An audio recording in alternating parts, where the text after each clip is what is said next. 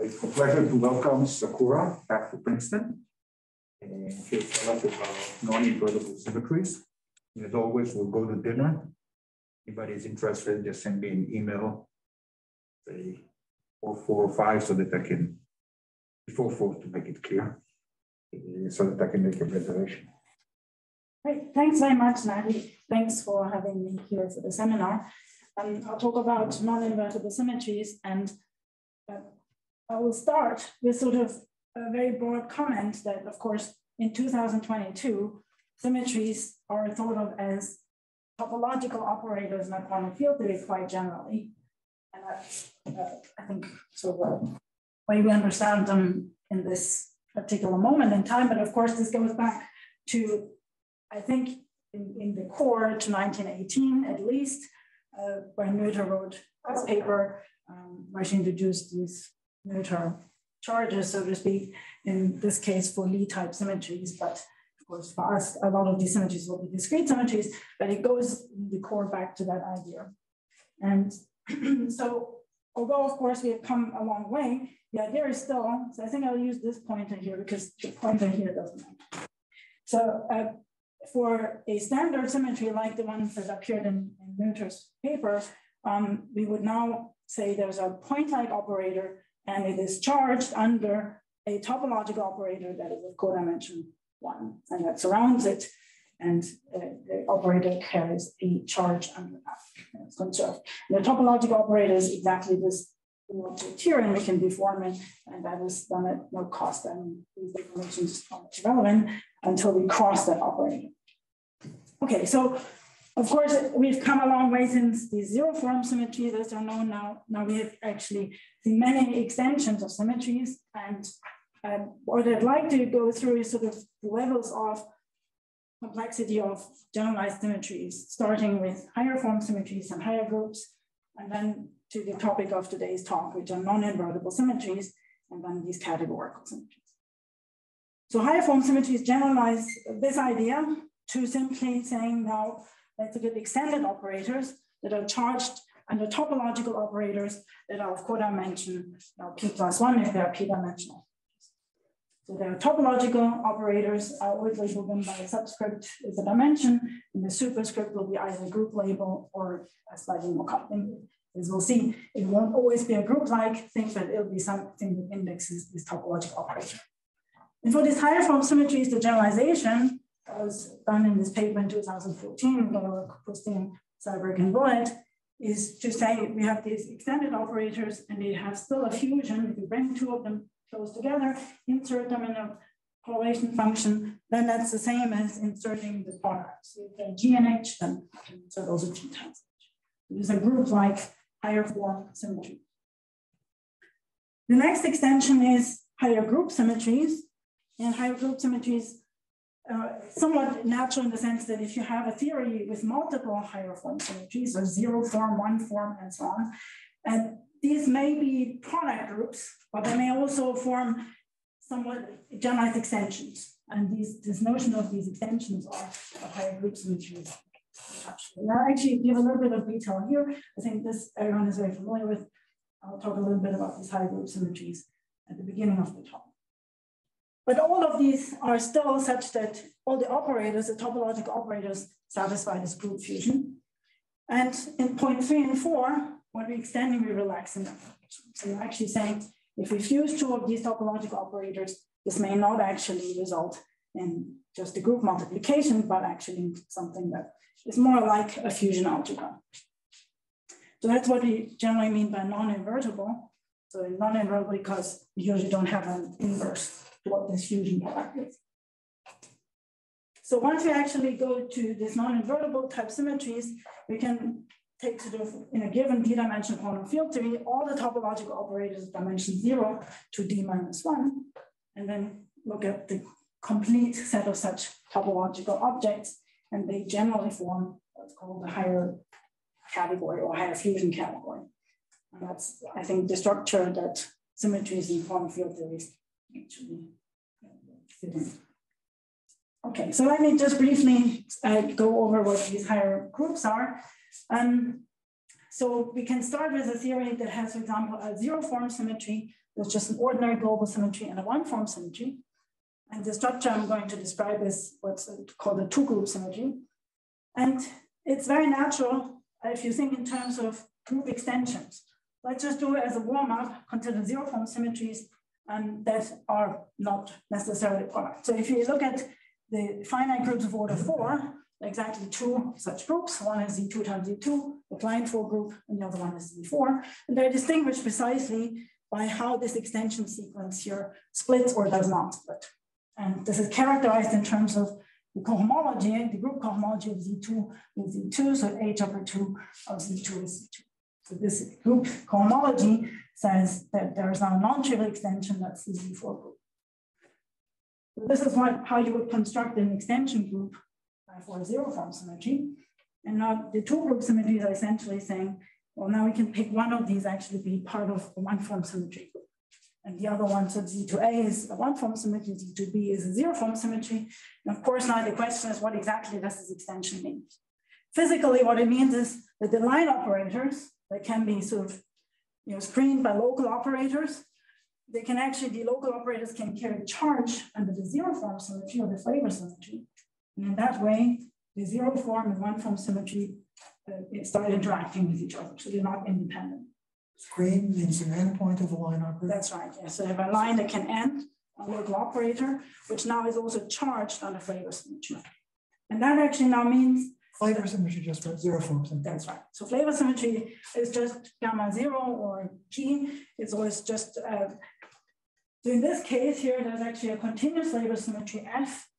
Think of, for example, SU2. And then in fact, what happens is that the center of that is the Z2B, and that forms an extension with this one form symmetry. So more concretely, in terms of background fields for higher form symmetries, the one form symmetry has a background B2, and the flavor symmetry has a background B1, which is characterizing flavor symmetry bundle. And the statement of this two group is that delta B2 is now the pullback of a class, which is called this Postnikov class, with respect to this bundle B1. So B1 is just a map from space-time into the classifying space of this flavor symmetry group. And this class theta, this Postnikov class, is a cohomology class in H upper 3 of the classifying space with now coefficients in the one form symmetry. So this is sort of the key thing. If this is non-trivial, then in fact, there's a non-trivial interaction between the zero and the one form symmetries. But physically, the picture is really, you have now line operators that can end on local operators and can get screened where flavor Wilson lines actually can emanate. So this seems actually a little bit more exotic, but the thing to remember is this appears in extremely simple quantum field theories. So you can pick 5D pure Cyprian Mills. This is the theory that Nani invented, the SU2 level 0 SCFT that has a two group symmetry. There's a very simple set of examples in 4 dimensions, spin 4n plus 2 with vector matter. And also in 16, many CFTs have these two groups. So the key is always to have, in fact, a non-simply connected flavor symmetry group. And the zero form symmetry group that then forms an extension with this one form symmetry. So a representation that doesn't arise in the vacuum arises at the end of a line operator? That's right, yes. Please ask questions if there are questions about anything. Okay, so this is so far, everything still was invertible. Zero form one symmetry is simply not independent. Now, so just going back, so the fractional Hall effect, the Wilson line carries fractional charge. Is this an example of that or not? So do you have, there are two types of symmetries, zero form and one form symmetries. So the key here is to have a zero form symmetry and a one form symmetry. Right. Yeah, so it's I think it's different. So really the picture I have in mind is you have, usually you say a line operator, so the one form symmetry with Pontryagin dual is really the set of line operators, L in your theory, modulo and equivalence relation. That's called the line operators modulo equivalence relation. Equivalence relation says L1 and L2 are equivalent if there exists a local operator O1, 2, right, that forms a junction, this is what we call a one-form symmetry, or it's Pontryagin dual, because now we're talking about charged objects. So gamma 1 hat is 1, 1, 1. The case of the 2 group is where we now allow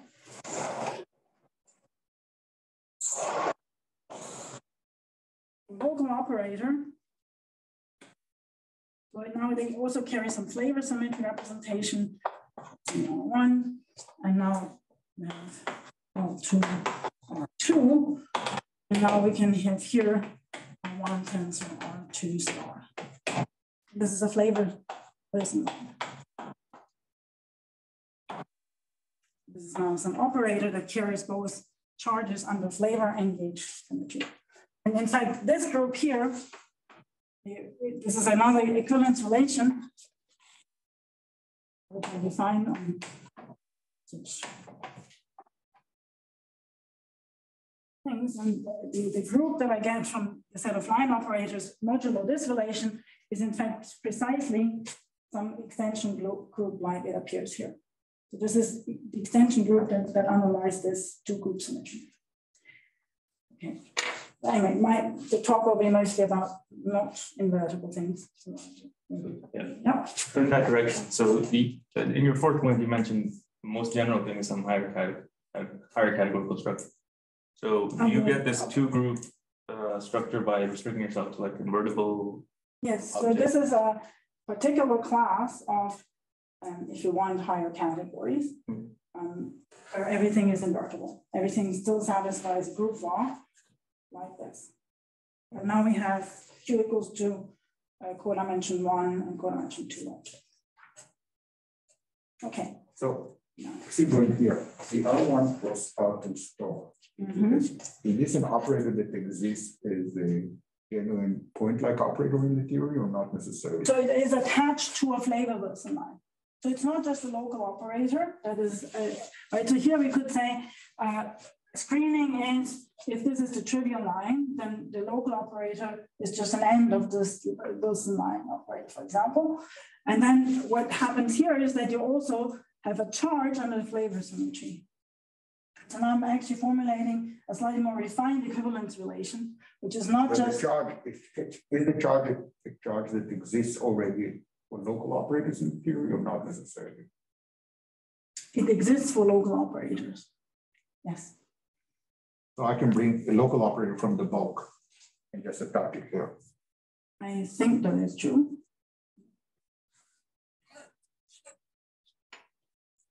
Okay. So let me go to the non-invertible symmetries. So here we relax this group-like fusion, and more generally, will allow for the fusion of 2 of these topological operators to now be generally a sum of topological operators. So the labels here I, J, and K, just some formal labels. We'll get to what they can be later on. So of course, this structure is not totally alien to high energies physics, because of course, in 2-dimensional rational CFTs, the Verlinden lines, if P is 1, we have topological lines in the rational CFT, and they form exactly a structure like this. So where n is essentially the diffusion coefficients. And also in 3 dimensions in condensed matter, there's been a lot of work on these kind of structures, but in higher dimensions, so G bigger than 3, this is until a year ago, relatively uncharted. And what, again, at least to me is quite surprising is these are ubiquitous type of symmetries. And of course, there's, just to illustrate in a quantum field theory term, what kind of papers have appeared in the past year. There's been a lot of papers just studying in D bigger than 3 and non-invertible symmetries and their implications. So if we actually go even further and say we have a quantum field in D dimensions, then we allow ourselves topological defects of dimension 0 until D minus 1. And then I will form some complicated network of topological defects. They will have fusions, they will form junctions. So for example, if I'm in a 3-dimensional theory, I would have surfaces. They could have line operators that are junctions between them. And these line operators could again themselves form point-like junctions. And this structure is what goes under the name of a 2 category, or generally D-1 category. And the formal sort of nomenclature is that the objects are these surfaces, so the top dimensional defects. Then the morphisms are these junctions between objects, and so on and so forth. So it's this kind of structure that goes all the way to local operators. So generally in a quantum field theory, we would expect this kind of symmetry structure to be actually realized. And sometimes indeed it'll be simplified because there's invertibility, but we'll see that these non-invertible structures are quite common. In practice, I think mathematically, extremely on firm footing is the case of 2 categories, the work of Douglas and Reuter, and of course in the convex mathematical literature by Wang, Tong, Barkesh-Lee, and their collaborators.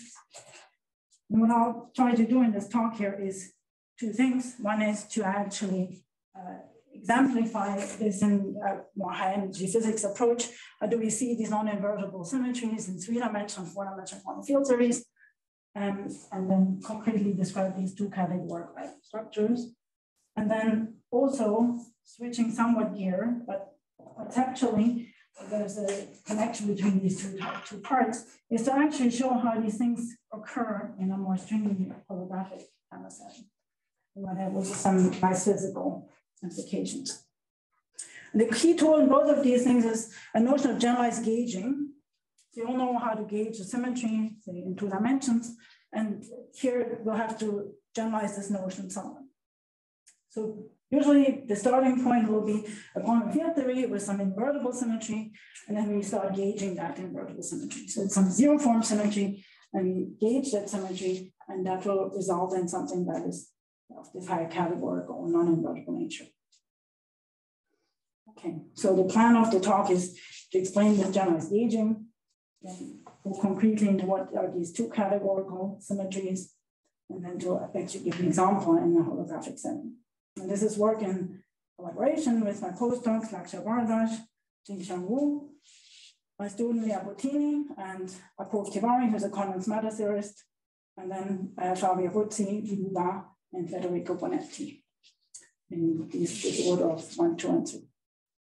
Okay. And any questions so far? I have a question. So in the so one natural way to produce some fusion categories to sort of, instead of studying defects, you study boundary conditions. Mm-hmm. There will be no fusion structure, but you can get a fusion structure by sort of stacking 2 boundary conditions together. Mm-hmm. Do you know if that's enough to studying boundary conditions? Is it enough to give you the full space of interfaces? Yeah, so there's a sense in which actually in this generalized gauging, there is, in a way, discussion of, you'll see it, of sort of a left action, which is kind of like a boundary condition. And I think to actually get really this gauging consistency, you have to do compatibility of left and right action, and there's a structure of bimodules. So maybe this is what you're referring to. We can maybe discuss it once I get to it. Yeah.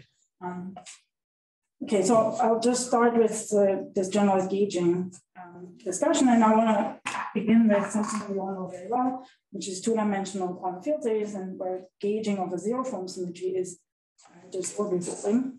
So I want to formulate in terms of these topological line operators. So I start with a 2-dimensional theory. It has a zero form symmetry G, and G for me will be discrete. It'll be a finite group. It doesn't have to be a billion, but it needs to be a finite group.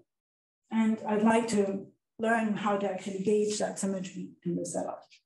And of course, we all know how to do this, but I want to describe it in a slightly different way that generalizes to high dimensions. So the symmetries of this theory are generated by topological lines. And again, these are now labeled by group elements G, and they form, so under this multiplication, under diffusion will be exactly a proof multiplication. And as a fusion category, this is actually just what is called the vec G, so the G-graded vector spaces. That's this category. So this is a symmetry that acts on 2-dimensional theory, and I'd like to gauge the symmetry And so one way of thinking about this is couple it to a G background.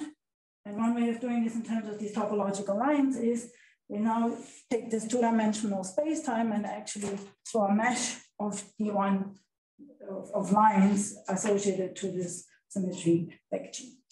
So I have a network of lines of type D1G, and then I can sort of think of this as coupling the backgrounds. Normally you would couple the background and some over exactly the background. But what's the difference between VecG and RepG?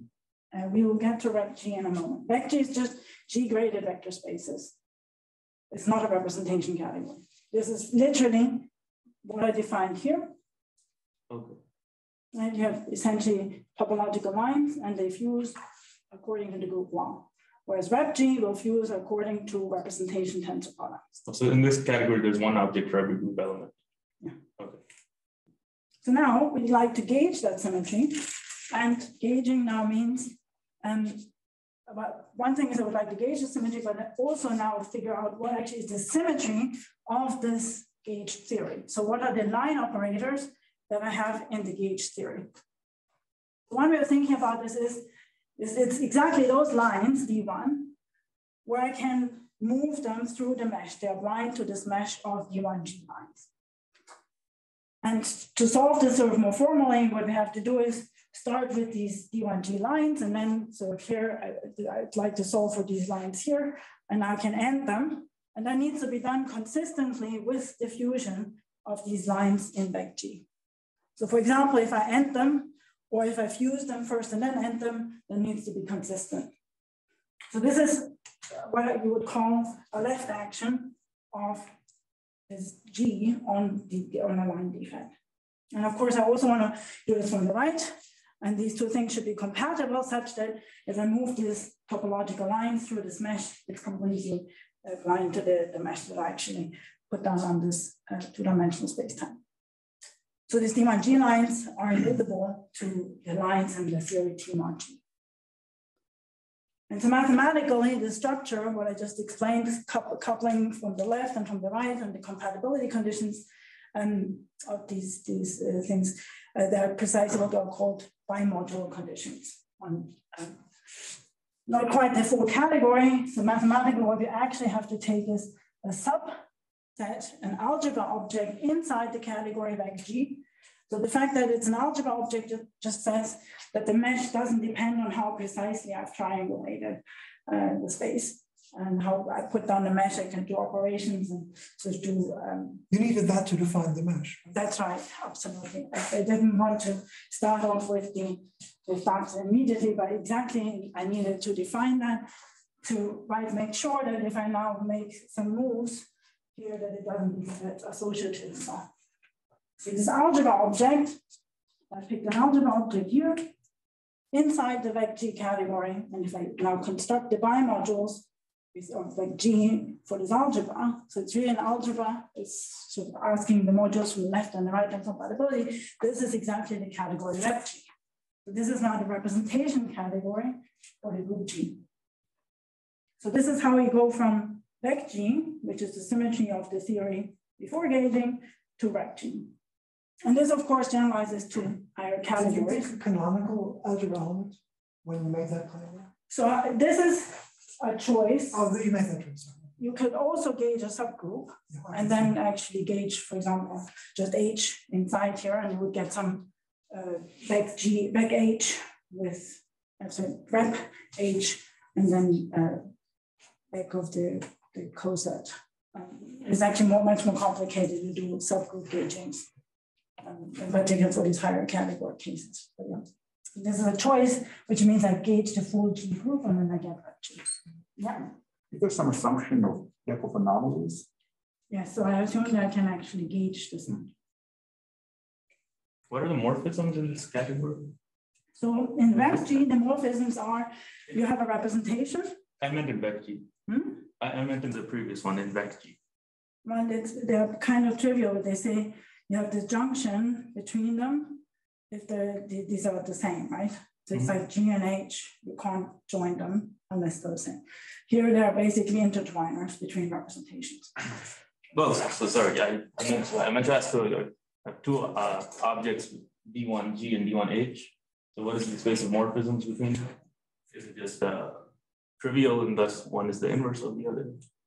Yeah, so in this case here, it's the intertwiners between the representations. There are R1, R2. They can be a local operator compatible with the G action, which is an intertwiner. Okay, so this is so one way of thinking about gauging. So of course, this rep G is not completely surprising, but that's the result of the gauging. That's just a dual symmetry when we orbifold a two-dimensional theory. So what essentially is more physics picture we would do is we would start with the Wilson lines for G. We have now gauge field A, dynamic gauge field. We've built these Wilson lines and they're characterized by G representations. And now we can take fusions of these Wilson lines and they will fuse according to how representations tensify in this rep G. And again, the intertwiners are the junctions. That's if G is abelian, this whole thing simplifies. Then rep Zn is just, again, just the characters. And so that's just the Pontryagin dual Zn. Of course, we can start with spec G, go to rep G, and we can also gauge back. That's not too parsing. Okay, so these are two pictures of the same thing. Now I want to take a third picture, and this is the one that I'll generalize to higher dimensions. Could we discuss the orbifold just for a second? Yeah. If you orbifold by some group, possibly non-abelian, then the state space you get is graded, I thought, by conjugacy classes of the group. Yes. And you're claiming an action of line operators that correspond to representations of the group. Yes. So I think I thought I can't quite see it in physical terms. They act as characters on the. Yeah. So yeah, that's for the abelian case. This is this here. Well, what I said made sense, non-abelian. Yes. We'd orbifold by maybe the iconsaedral group. Yes. And the states are labeled by conjugacy classes of the group. And then each defect will be labeled. I think conjugacy classes basically, so I will discuss this for example, in the, you'd like to see how I map this to representations. Well, I'd like to know how to construct the line operators associated with representations. From the conjugacy classes. Anyway, I don't care. I'm not thinking. Okay, so here I'm just constructing them from the gauge field. Or if I have a gauge field for the symmetry G. And well, if I have a state on a circle labeled by representation, yes. A conjugate class, and act with the operator that's labeled by representation. Yeah. Do I get the value? Character. It's a character. Okay. But this is sort of exactly. So it's diagonal on that basis. Yes. Okay. Thank you. Yes. Okay, so what I'd like to do what is the group that appears? You said that there's a new group that comes in. So that's the dual? Yeah, that's just a dual group. The n goes to the n half. For a non-abelian group, it's not really a group. It's not a group, no. And that's where the non-invertibility comes in, actually. So the way I want to actually think about this gauging is in this third way, which is generalized in higher dimensions. So if we start with a two-dimensional theory again with a zero form symmetry G, I want to start with this theory. So think of this as a two-dimensional theory. Now I take a product with a one-dimensional TQFT that has also a zero form symmetry G. I call these 1D TQFTs. And then I take this product and now gauge diagonal. What happens in this is these two decoupled systems, this topological set of TQFTs actually becomes now a topological set of defects in the gauge theory. And in fact, sort of this, what used to be a decoupled set now actually becomes one non-trivial theory with these topological line defects. So in this picture here, the 1D GTQFTs are precisely actually in rep G. To see this as well, they're characterized by the number of vacua and how G acts on these. And so they're labeled by G representations. And the junctions are then given in terms of intertwiners of these representations. And so in this way, I can think of these effects that are generators of this dual symmetry as rising off by stacking TQFTs with this G symmetry and engaging a diagonal symmetry. This is always giving the same result. It's always G, but in fact, this is the one that actually will very nicely generalize to higher dimensions. So if you start, for example, now with a higher dimensional theory, so this is some, for example, d-dimensional theory T, I can take a TQFT with G symmetry, a product with this theory T, and then actually gauge the diagonal, and then I'll get these co-dimension one additional topological defects. Sorry. Where does this TQFT that you added, where does it live on the whole space? So I'm stacking this on top of this theory. So indeed, here this was the two-dimensional space. Indeed, I put it in the full space. There's a one-dimensional topological one. So to say, or topological theory in the space. And I can gauge now the diagonal G symmetry. And in this gauge theory, these now become part of the actual gauged theory, T mod G. And these are precisely these dual defects. What's the role of the stuff that you added? Couldn't you just gauge before? Yeah, so it's indeed, these are precisely the same as the rep G guys you got from the gauging, but in higher dimensions, we'll see that this is a way of now getting the full information of, you know, what actually is the substructure. It will not just be, you know, rep G, it'll be a higher category.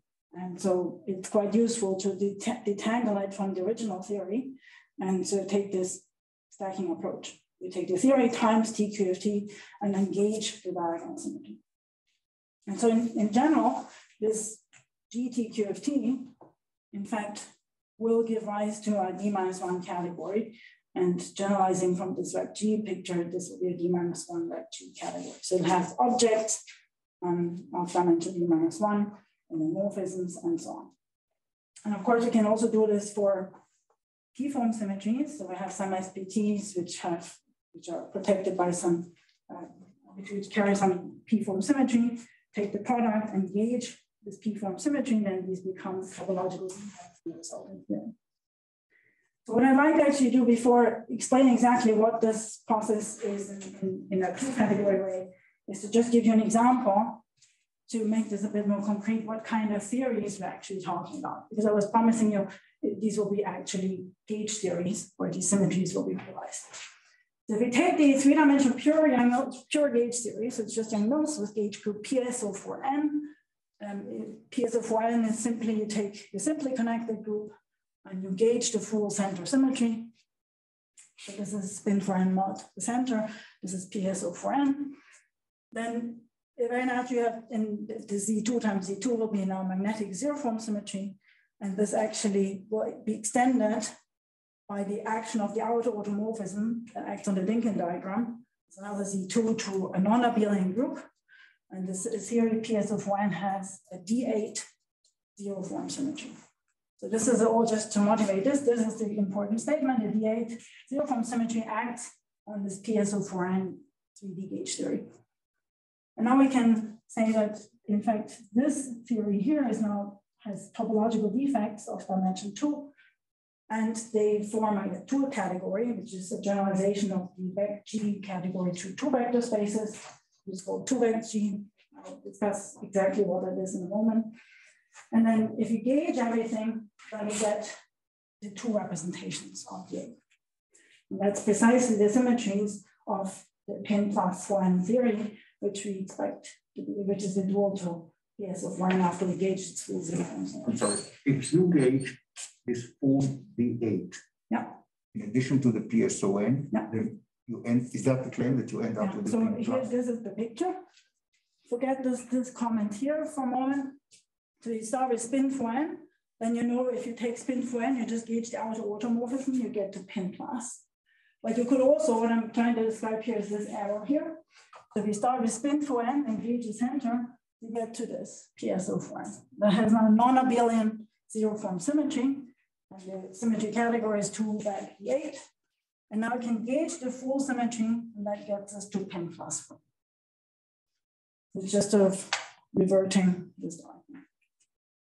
And that's it. That is now a representation category for D8. Is there any difference between the diagonal line and the absolute order? There isn't, but There is. No, this is completely, everything is inverted. All these arrows, you could go from here, gauge the zero form Z2 times Z2, and then gauge this here. But what I'm trying to describe is how we get from gauging a zero form symmetry using the stacking of the QFTs to a dual sort of symmetry in higher dimensions. And this is that arrow. So this is just an example so that I can see exactly this connection. So from 2 back to 2 back. And so that's sort of an example you can keep in mind. One question is what exactly is now this 2 back G, or 2 back G, in fact. And so that's what I want to describe in a little bit more detail. So we're looking at 2 fusion categories, objects and surfaces. For example, they could be invertible, but then morphisms are topological lines, and then the 2 morphisms are zero-dimensional topological operators. Then we have fusions at all these levels, and the generic configuration of defects will be something like this. So when we gauge these 2 categories, again, 2 ways of thinking about this. One is in terms of this bimodule approach that I was talking about earlier in this 2-dimensional case.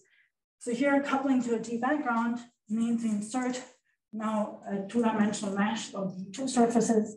And then what we have to solve for is actually conditions that are bimodule conditions now for algebras in the 2 category. So we are solving for these D2 surfaces, where we can end surfaces from this algebra that we picked in this 2 category. And we have to solve these types of consistency conditions on the left, on the right, and the compatibility. So that can be done, and there's a paper by the Darm group that actually also follows this path. And what I'd like to discuss today is actually the stacking of QFTs that have the G symmetry. So the philosophy was to start with a theory. We take a product with a GT-QFT, in this case, 2-dimensional TQFT, and then we gauge the diagonal, and that should give us the full symmetry structure. So what are actually 2-dimensional TQFTs? I'm thinking of single signals of finite TQFTs. I'm ignoring this Euler counter term. So they're characterized by the number of vacua, so some integer, and then they're essentially given in terms of, n times the trivial TQFT. And then they have a space of local operators. We have some very simple sort of algebra. And then defects are basically domain walls between these vacua, and they need to compose according to whether it's actually adjacent to them. And what this sort of is a generalization of a vector, the category of vector spaces, now to 2 vector spaces, and they have a fusion defined on them. I take Tn tensor Tm, it would just be Tn times n. This is the structure of what 2-vec is.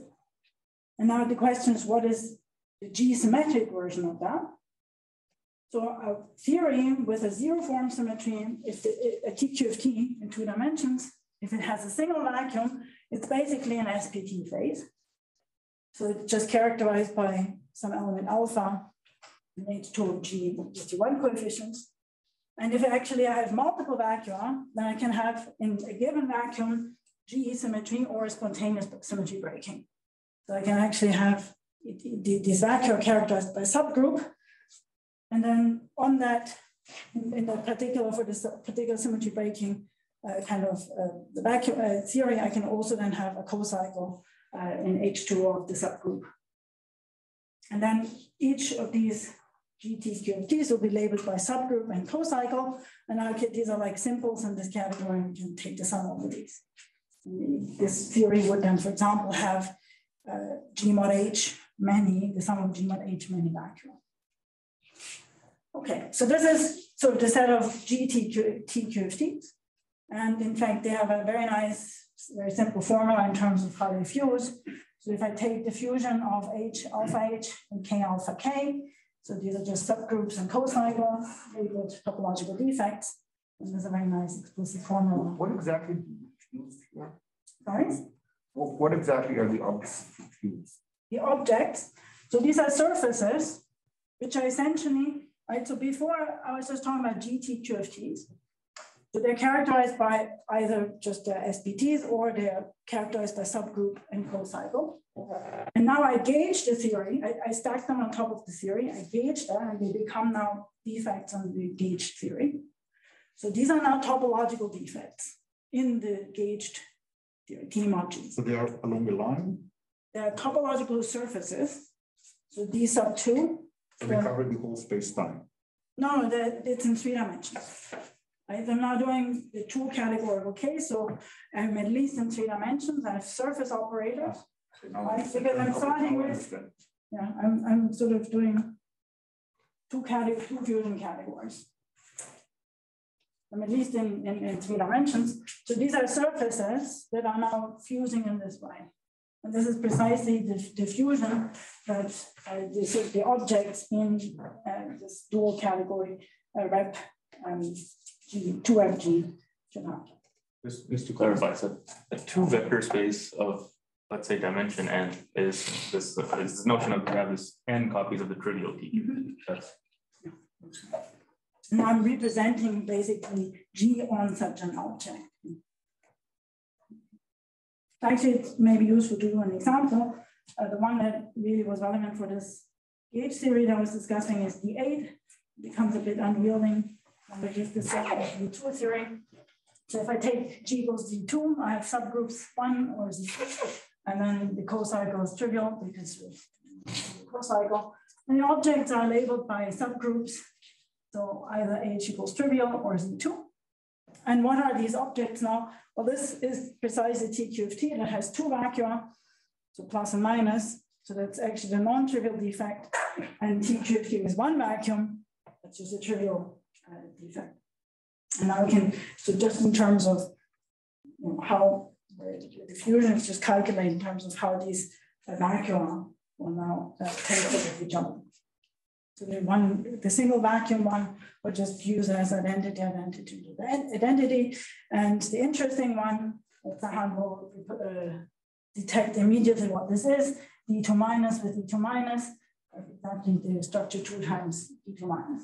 So this is actually what you know very well as a condensation defect for Z2. So this is the structure. So actually what this, after we computed the fusion for the surfaces and also the lines, and so there's a bit more than I'm telling you, this becomes this category 2 rep Z2. It has these 2 objects, and then there are morphisms between them, and then there are also endomorphisms of each object. But the general lesson is sort of starting with 3-dimensional theory with the symmetry G, 0-form symmetry, that will have a symmetry category, this 2 by G. I gauge that, I get the 2 representations of G as the symmetry category of the dual, of the gauged theory T mod G. And this is just as common that indeed these defects that we get now, and they're related to these condensation defects, where now the defect D to H, alpha H corresponds to 1 gauging of H on the given surface. This is sort of construction of the condensation defects using the stacking with QFTs. Okay. So of course, there are not just these global forms that I was talking about, spin, PSO, pin plus, there's also P form.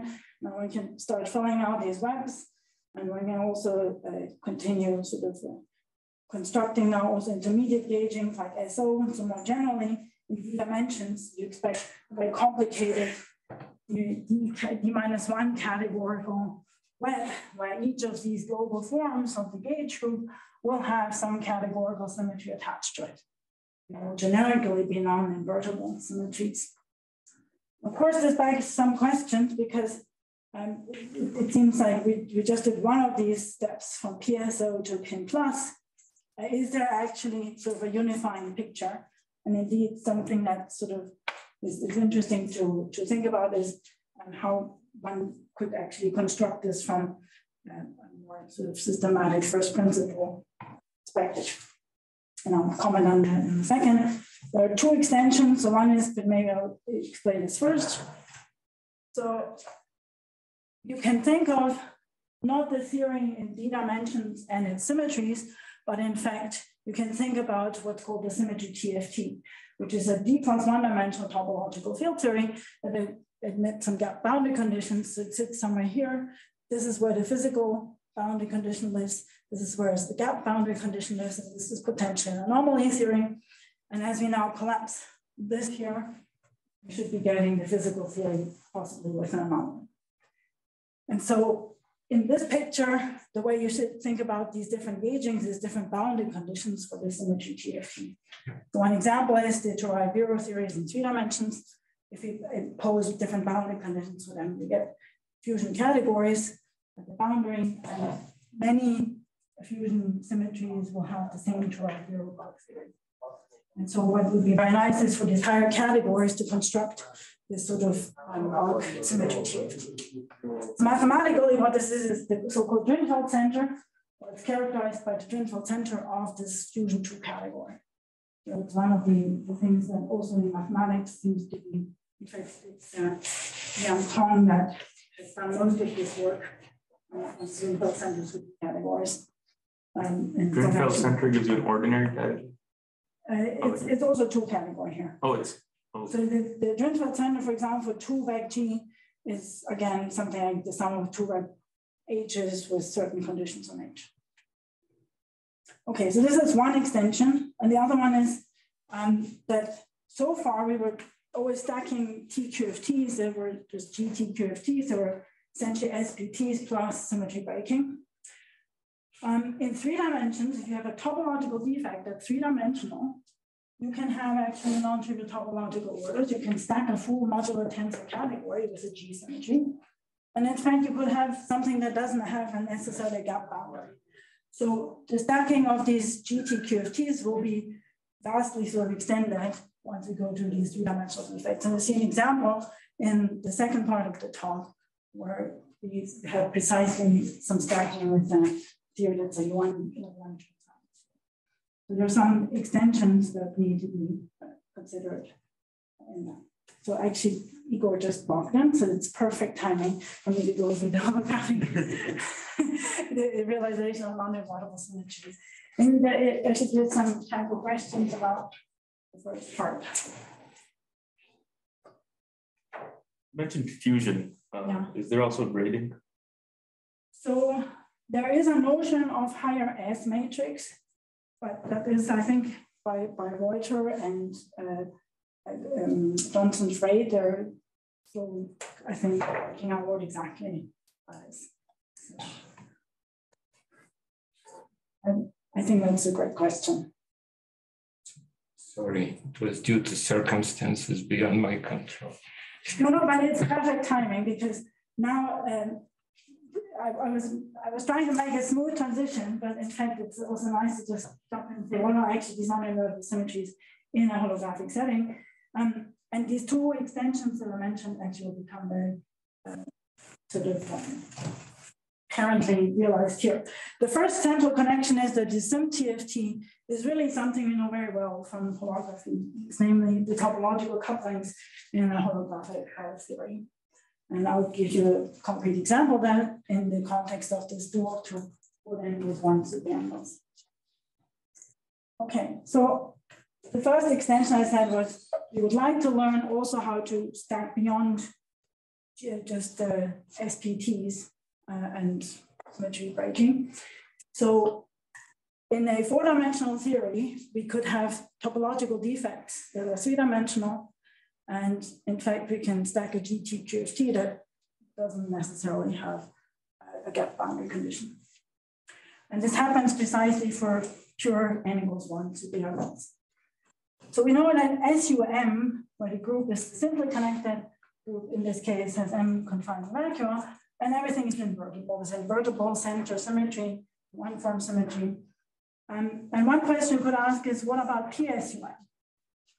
And so the global form of the symmetry for the SUM theory is sort of, you have a 1-form symmetry, the center, and you also have a chiral symmetry, which is sort of what's left over from the 1R symmetry, which is a Z2M symmetry.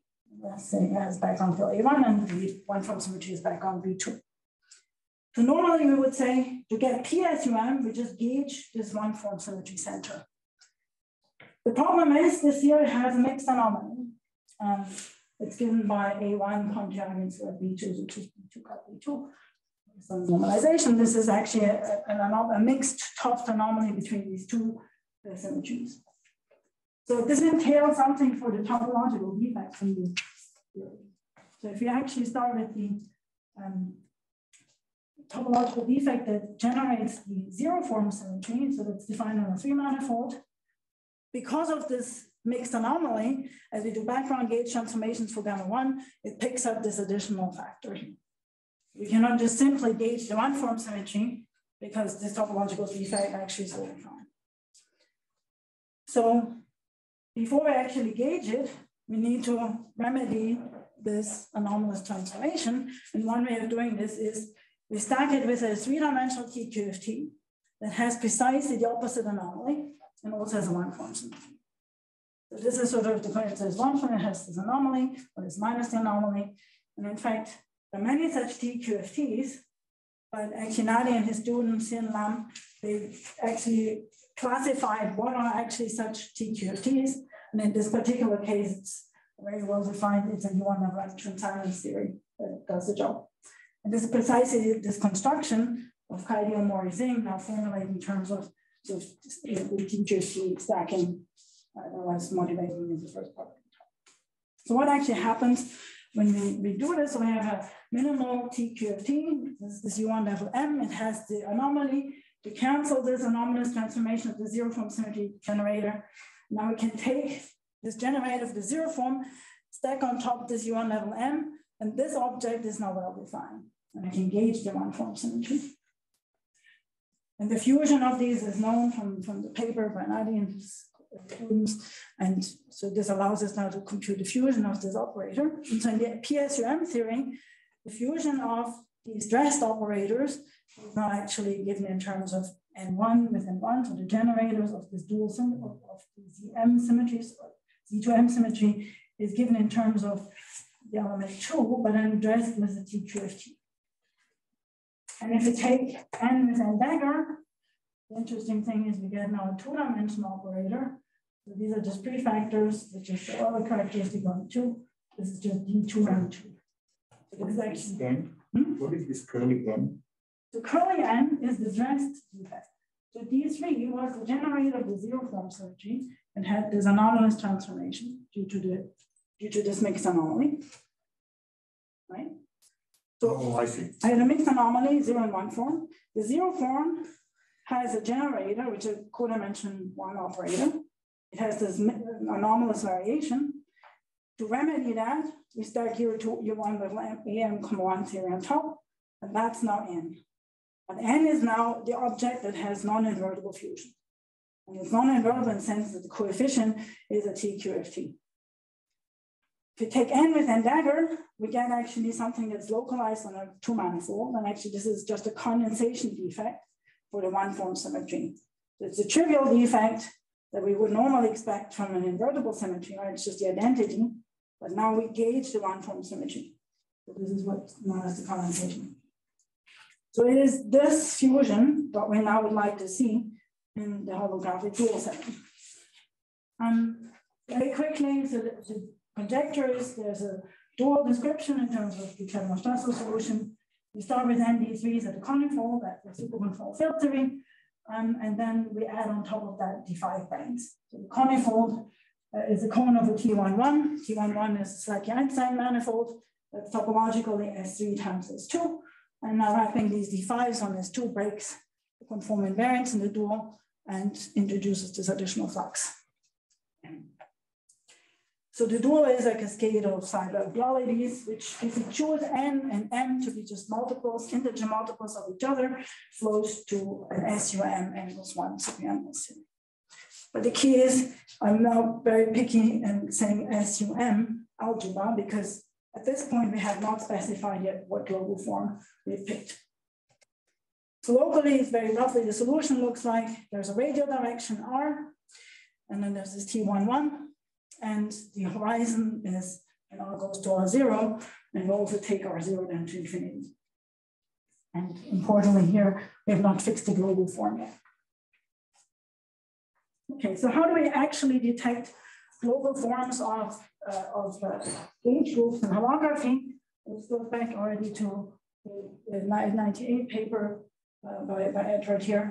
If you take n equals 4, for example, so we have Mills, then from the topological, from the Chern-Simons coupling, in the coupling F5 B2 DC2 in 10 dimensions, integrating over the F5, we get an N B2 DC2 BF coupling. And now actually studying this BF theory as a leading term close to the horizon actually tells us about the choices of the global form. So one way of thinking about this is B2 and C2 are now the background fields for the one-form symmetry, the ZN one-form symmetries, and you can construct surface operators using them to e to the integral B2 or e to the integral C2. So those are the Wilson or Toft surface operators. And in fact, because these are actually, the fluxes are non-commuting, these surface operators don't commute. If I exchange them, I pick up a factor, which is dependent on the intersection of the two surfaces. And in fact, the global form is picked out by picking a maximum commuting subset. So this is pretty, at this point, extremely well known. What's the phase? What's the phase there? The phase here is coming from this is essentially the two surfaces and they can have an intersection. Yes. So this is just saying that if I take in the bulk. Is the exponent integer or not? I can't read from here. I think it is it's not an integer, no. So this here can be actually, it's like it will depend on, there should be an n, 1 over n. Sorry. That would answer my question. That's right. So the point is that they don't actually commute with each other. But once you put boundary conditions, for example, B2 is Neumann, C2 is Dirichlet, then they actually become commuting, a maximum commuting subset. So the Neumann ones will become the symmetry generators on the boundary, and the Dirichlet ones are the line operators. So this is just a BF coupling. And now, of course, the question is, what is it in terms of the Chebanov-Strassel solution? And the topological couplings in that theory they contain also something like this BF coupling, a BF coupling for the zero form and its dual, and then some couplings that are due to this anomaly. So this A1G2 squared is precisely the imprint of this mixed anomaly that we see from the so here A1 is the R symmetry background, B2, C2 come from the NSMS and R fields. And then F1, these superscripts little b are just integral lifts of some cohomologies, like Z2M or ZM coefficient. So the key is BF theory plus some additional couplings, which are like mixed anomalies. So now what we'd like to do is construct, like in this BF theory in n equals 4, the generators of the symmetries. And the constructive way of doing this is to actually compute the Gauss laws. So we think of this as the radial direction is like Euclidean time. And then you construct the Gauss law constraints, and they will generate the symmetry. When you exponentiate them, will generate the symmetries. And different boundary conditions will then result in the symmetry generators on the boundary theory. So for example, if this two-form field is Dirichlet, and in fact, we get here, if you exponentiate this Gauss law constraint for C3, this is basically a two-form field squared. It's just a number times C3. So this is an invertible symmetry. That's just the center symmetry, the zero-form symmetry for SUM. However, if you take now D2 to be Neumann, then in fact, we actually get this operator here after some suitable taking the nth root of this. And this actually is precisely C3, but dressed with some additional QFT. And this is the operator now, if you compute the fusion of this with itself, that mimics exactly the non-invertible fusion in the dual field theory. So that's not actually miraculous, because this is, indeed, it just generates the same type of topological operator as we had in the field theory. So that's what holography should do. But what I think is a little bit more surprising is, this is what I really want to get. I'm now out of time, but I really want to tell you this. So give me 3 minutes. So We started late. Huh? Started late. Okay, but I mean, this is really the thing I want to tell you about because it's a bit unexpected. So the proposal is that we can construct with Gauss law symmetry generators. That's, I think, a relatively old story, but we can also think about it in terms of the following. We place branes at the near horizon, so basically taking the horizon to infinity effectively, and the branes placed at that location will in fact furnish symmetry generators. So they become like topological operators. So if I place a brane at the boundary, the tension would go like R to the P for P to R to 0. And so if I take R to infinity, essentially everything decouples from the brane effective action. And the only thing that remains are topological couplings from the rest of the neutron. So this is sort of similar to in the case of these B2 DC2 theories, that that's the only thing you really have to care for is sort of these topological terms. And in fact, for the branes in this Stadler-Strassler setup, what actually happens is if I take now D5 brane, wrap it on S3 times 3 manifold in space-time, take the near horizon limit, I get precisely just these topological couplings. Again, there's a C3 field, and then a U1 gauge field. Assume you need 1 over 2 pi. Hmm? Assume you need 1 over 2 pi. Yes. So, but the key is that I have the C3 and then my U1 gauge field coupled to dB1. You should think of this B1 as really dB1 as the sort of Stickelberg dual to the two form G2 that I had earlier. But again, this topological term, if I now exponentiate this here, I think of this as now modeling symmetry generators, imposing Neumann boundary conditions gives us SUM, Dirichlet boundary conditions gives us PSUM, and the dressing by this U1 level Simons is precisely giving this non-invertible open. So the top of the branes become topological operators, and they have the correct kind of structure. And now the fusion, again, I can compute the fusion field theoretically, exponentiating this and calculating in field theory. The really nice thing is if I now just ask what happens if I take 2 of these branes near the horizon and fuse them, what do I get? So naively, it's a U2 non-abelian theory, right? It's a stack of 2 branes.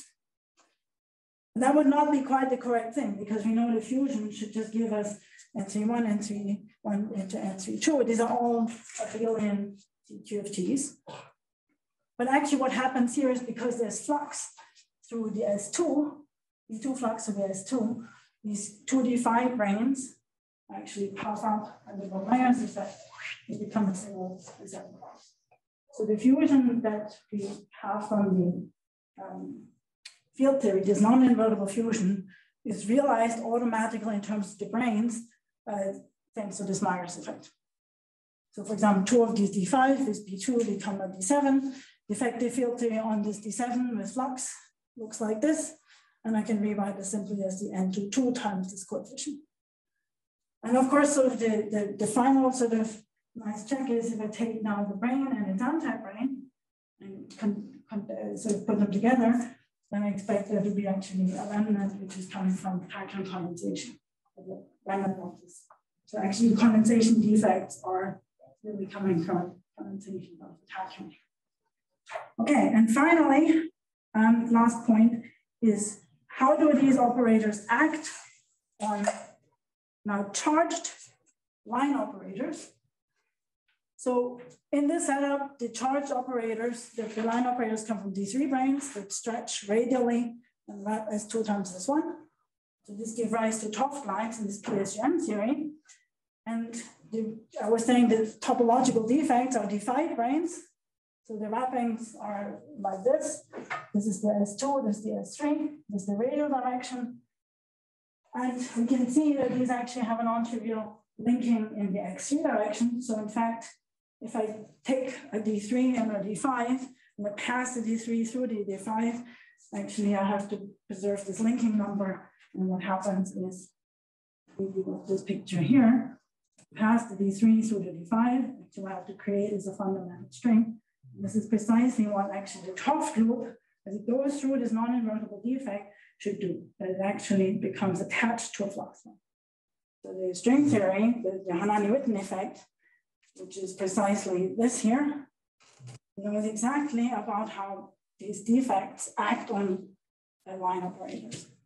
Okay, I will leave you. And that's supposed to be a confining string on the right? Or am I misunderstanding? So this is actually like a flux, it's e to the integral B2, it's like a flux tube that is filling out this Toft line. There's some story that there is a kind of half string. Yes, so this is like a half string. That is and then you cross and you create a whole string. So, yes. So the half string changes orientation. It even happens in flat space, right? When two branes which fill 8 dimensions cross to each other. Yes. D0, D8. Yeah, so this is literally in flat space, right? So they're wrapping internally some stuff, but this is happening in the flat. In the M4 in the fluid in the Kammler-Schasser fluid, right? The 4-dimensional space. So,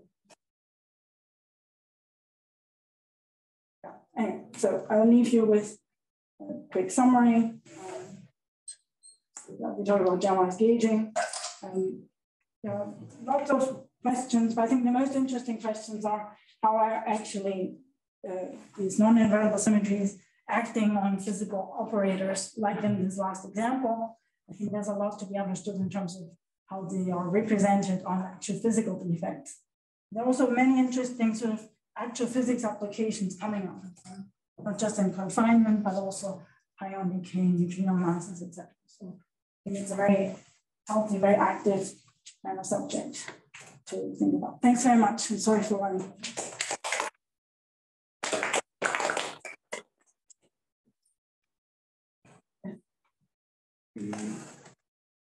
In the end, you show that there is a math phenomena, the string construction in field theory. Yeah. So in one direction, it's quite clear that it has to work. Namely, any phenomenon that you have in string theory must have a low energy field theory description. But is it clear that it works also the other way? So imagine there would be some kind of a non-invertible object or something in field theory. Is it clear that there has to be a counterpart of that in string theory? If I have a realization of the field theory in terms of either geometric engineering or holography, I would expect. But it could be that there are some observables. It's a question. Can there be observables, some phenomena of interest in the field theory that do not have counterpart in the string construction? It's much nicer if the answer is no. Yes, I have no proof. But I think whenever we have, it could be that certain things are not manifest in the string construction. And so you could have asked the same question about this confinement in 4n=1 in the construction of the same theory using a conical G2 manifold, a singular G2 manifold. In that case, the R symmetry is not really manifest. So the seeing, for example, just this A1B2 squared anomaly is extremely difficult. So we've tried this for a long time. So some things may not be immediately realized in the string theory. I think I'm not sure it's a real obstruction, but I think in certain instances where it happens. So in the holographic setting, all of that is much more. That's true. I don't think there's a theorem that says it has to be. I think it should be asked. I don't know whether there are questions or comments. Can you say a little bit about the nature of the fusion coefficients of fused two d-dimensional defects? Yeah. Those NIJKs, what are they actually? So, as far as we know so far, is they can be generally T-QFTs. Like you saw in this fusion, they can be T-QFTs, like U1 level triangle, like these AM convex to minimal QFTs. And there's a way to express that in the higher category. That's a very good question. So that's something that we're trying to understand. Really match these two languages, what mathematicians write down as two fusion categories, to really see how that talks. You note that this particular example, right, uses these theories that are not just SPT phases, right, when we stacked. So it's not necessarily in the class of theories that I discussed earlier in this conversation.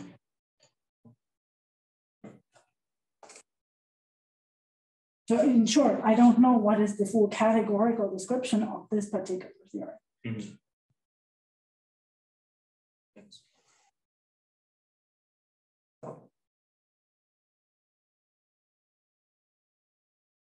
No more questions. We should thanks again for a nice talk. And I remind you that we're going to dinner. Please let me know if you're interested.